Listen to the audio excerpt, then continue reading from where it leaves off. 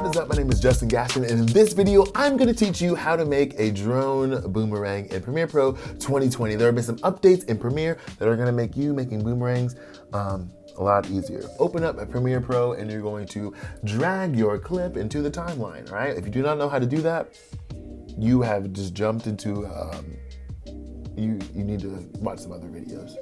Okay, cool. All right, so first thing you're gonna do is something I call cutting the fat. You're going to cut the fat. You're going to find what you actually need. There's gonna be some stuff at the beginning, some stuff at the end that you don't need. Cut the fat, all right? You don't need that fat. It's jiggling, you got love handles, you don't want those, you know, get rid of them. Part of the beginning here, I'm looking down, oh, peace sign. We like the peace sign, we're going to cut that right there. And then there's a, ooh, who jerked the camera, don't need that. And we're going to select that, boom, cut that out right there. The fat has been cut. What we're going to do so we can control the speed in our clip is we're going to right click, show clip keyframes, time remapping, and speed, okay?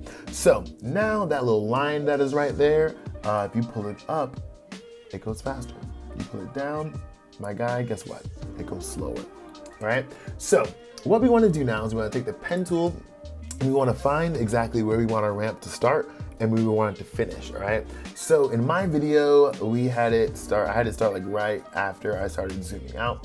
So we can put it boom right there. And then I had it stop a little bit before right there. Cool, so I'm gonna zoom in. And now you're gonna find the duration that you want your ramp to, how long you want it to last. Like how long do you want it to be going up, all right? So we're gonna take that and we're like, hey, you know what? Couple seconds here. Really, you just gotta play around with this until you find how you want it. Probably later on in this video, I will adjust it because I'm like, oh, that's not what I wanted. So yeah, we're gonna do that there. And now time for the speedy part. Do you remember what you do? You take your selection tool and you just go, you go ham, you go wow, super fast. Because now in Premiere Pro 2020, you are not limited to just going 10,000, I believe it was, or like 1,000. You can go up to 20,000 times faster.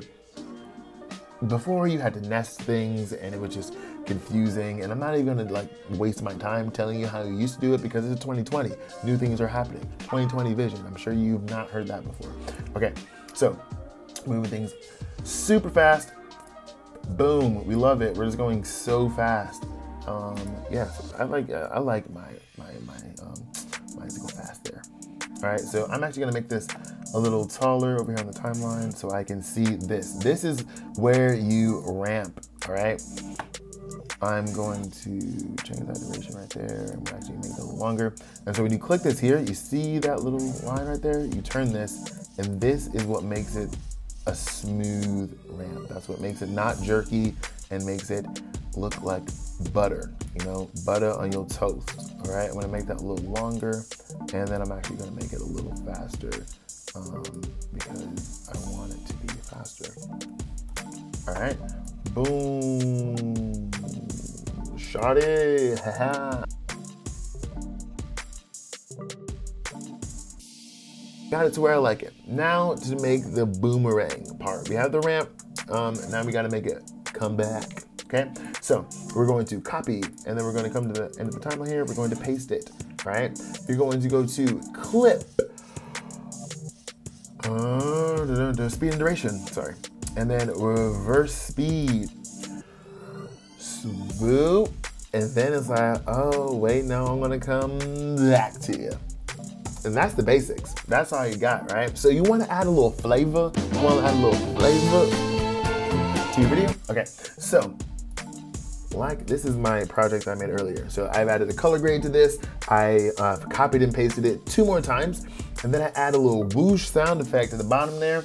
And then I added a little music, you know, hey, oh, oh, oh, oh, oh, oh. And that's how you make a drone boomerang. Pro tip, when you're filming your drone boomerang, don't make any jerky moments. You just want to make it to be smooth, go back, and then it's that gradual ascent into the heavens. Now, let me teach you how to export this thing, right? So you're saying, hey, I want to put this on Instagram, and then you need to change the little settings because it just looks better on the feed when it's a little square, or like the rectangle. the vertical rectangle.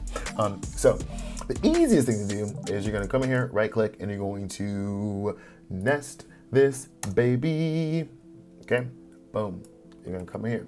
You're gonna go File, New, Sequence. Okay. I know they have auto reframe, but I do not want to mess that up on the video for you today. All right. So we're gonna go 1080 by 1080 by 1350. You're going to go to DSLR, square pixels, boom, we like it, boom, and we're going to just paste that guy in here. And then we're just gonna have to make sure that it is lined up how we want it to be with our beautiful friends there.